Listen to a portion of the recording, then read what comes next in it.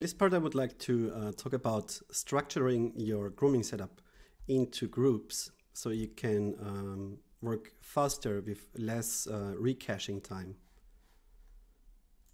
Let me show you in the groom here. So this is our basic setup which we did, and we have basically one groom node to control all of our areas. Now, when we keep grooming and keep adding guides, it's becoming really slow to recache that one node here. So what we want to do instead maybe is to split up our area, our model or our guides into groups and control smaller areas with separated guide groom nodes. Let's do that by dropping some guide groom nodes. Like we have one guide groom here. Let's make it 3 nodes for now. And now we want to group. So what we want to do first is get a paint group node, a group paint it is called. Connect our skin to it and paint a certain area of effect. Let me color or just use something so we have feedback, because it doesn't show otherwise. Just go here, and now you can see we can paint here. Let me also get like the symmetry, like reflective. We want to do it on the x-axis, and now reset all changes, paint again here, and you see now it works on both sides.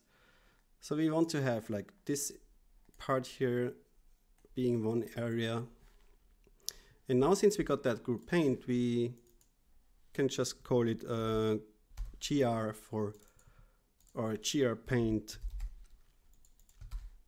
And now we need to get that group onto our actual hair. So let's get a group transfer. What that does is basically the same as an attribute transfer, but it transfers a group from an input to from a source to a target. Our target should be the planted guides here. Actually, you can use the planted guides, or since we already did the setup here, let's move everything down a little bit and move this here down. Something like this. So that is basically our input before we start doing any grooming, and from here we want to use our grouping. Let me order this. So we paint a group, and now we transfer the group. We turn everything off except of points, because we are getting it from the points of the skin. And here the distance threshold, we can set it to something like 0.5 should work fine. And now if we turn off the shading, I wonder if you can see it already. Not yet. So now we got the group on the points of our hair, and we want to have it on the primitives. So we make a promote, and we have here a group promote, same as we had for attributes. And we can say, okay, we want to have the group paint, and we want to have it from points to primitives. And now when we select it, you can already see that we got that group we painted on the mesh now on our actual hair. So that's the first step. And now we want to do some blasting. That means we want to delete some stuff and keep some stuff. So first we delete here and say the group paint, and we want to delete non-selected. And this is where we want to now groom. So now when we use our groom here, I can already do that. It will change our guides here now correctly, and we can start grooming.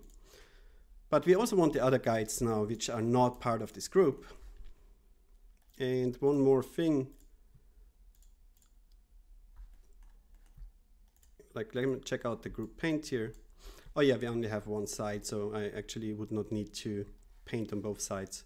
So it's fine. Nonetheless, we go from here. So here we blasted everything. So we have only the guides which are in the group left for the groom node. And now we want to do the same. We want to blast, but the selected ones. So everything which was in the group gets deleted, and we get the remaining guides. This color node which I created before, we can actually nicely use that one, and we can move it here. We can move it here and color this here in red. So now when we go here and turn off our shader, our guides are red. When we go here, they are not yet because we have to recache. So now the input got updated and our guides are red. All right, now let's say we want to have another guide groom for everything else. So basically we just, let me also get our skin here.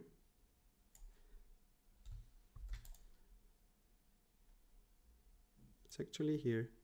Let me get our skin. Let me get our skin VDB.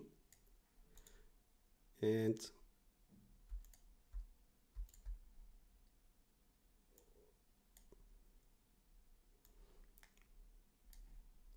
also for this guy, the skin VDB. Let me reconnect here, so we get it from here. Skin VDB. All right, so now we have it set up. So we got a new guide groom here. We set recache strokes. Oops, recache strokes, and we do some strokes on this one. So we have the visualization. So here we got this guide, then we got this guide, this groom and this groom. Now let's drop down a merge node, merge the first and the second and enable it. And now we got both parts in one output again. Let me check a mismatch of attributes. Color. Yeah, we are missing the color here on this one. So let me get a color input on this one. So we have all of them nicely colored.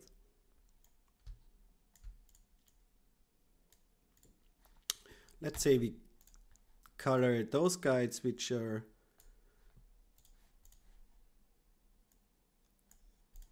the remaining ones. We color them in like a bluish color. And now when we merge, we got red, blue. So to better see what's going on, we might want to color these nodes here. So let's get a color here. We said we got red, and here we got like that light blue. Oh, let's see if we can find a color which fits better. Yeah, that fits good. And now you instantly know when you want to groom here. Oh, I want to groom in this area. So that's this color. Groom here. I need to change something here in this area. Change to the correct color of what you see in the viewport. And you're good to go. And now let's say we want to also have a group for the ear. So we have to continue to break up our stuff.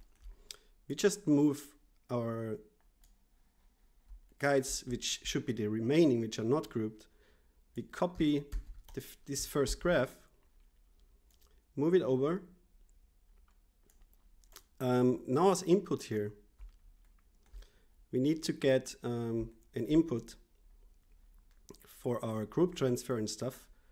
We use that blast here, which is the remaining guides, and we can have a new graph here. When we say reset all strokes, nothing is showing up because we have to now paint on that group node here. So we reset all changes and we say we want to have the ears. Let me go here, turn that off. Now we can paint in real time basically and see what we paint. All right.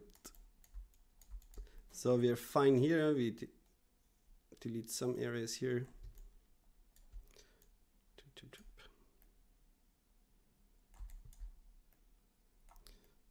1 second and we are done. All right. Also remove that area a little bit here. Okay, so that's a new group here. We go back and enable this again. We check out what's going on here.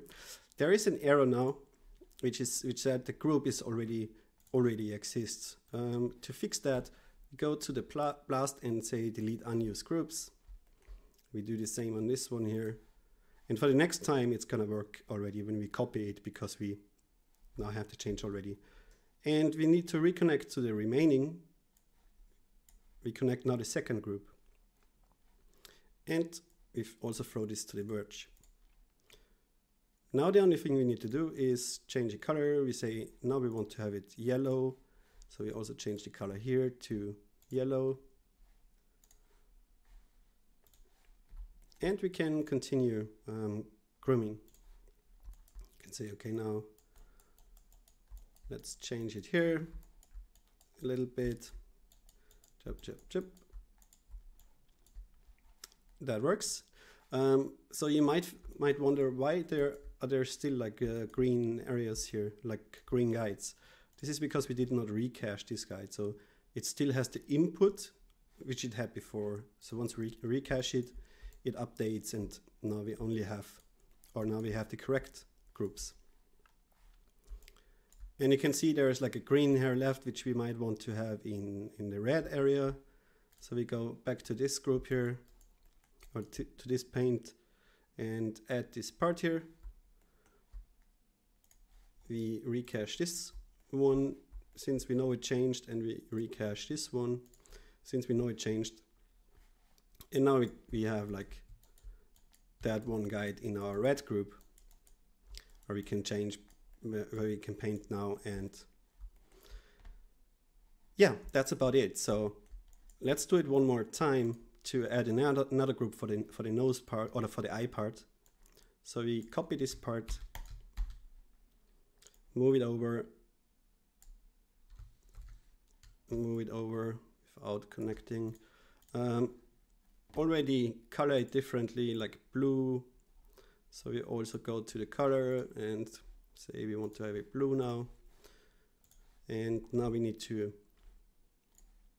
paint our group.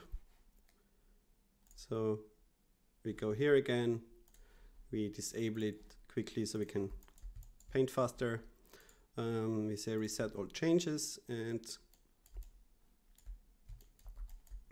we're good to go here.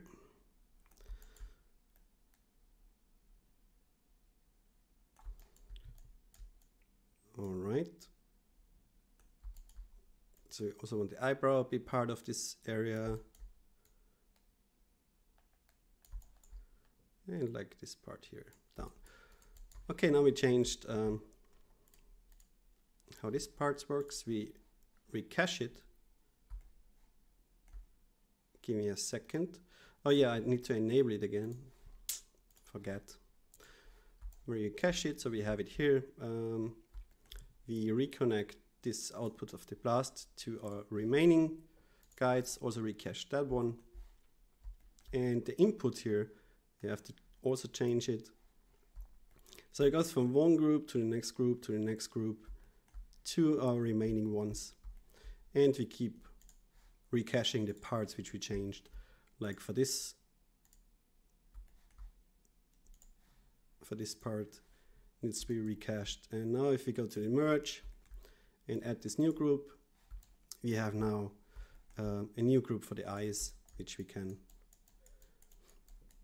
adjust separately, as you can see here. And now let's say I want to do those here below. And when I do changes here now, like on those here, you see I do strokes over the eye area and I say recache, nothing is gonna destroy the eye area. It's always gonna be fine. And the good thing about this setup is when I now say I want to plant new guides here, like, all right, I want to plant one here, and I want to plant another one in this area. Like now we planted one in the red area and in the like default green bluish area. We know we have to go to the red area and recache it, so we have that new strand here and we can already start working on it. And we know we have to go to our green area if we want to adjust that new one and recache it, and it's added to our group already. And we can keep working on that one. So once we're happy with that, instead of using this brush guide here and then the resample stuff, we just connect our merge, have the resample, have the mirror. It also mirrors the groups and changes we had. And that's like a perfect way of working with areas on your groom, and keep like the recaching time slow, and also keep errors away. When you, as example, you add plant a guide on the ear area and you recache, and suddenly the recache stroke changes stuff in areas which you didn't want it to change something. That can happen for whatever reason. So this is like a safe approach to working groups and areas.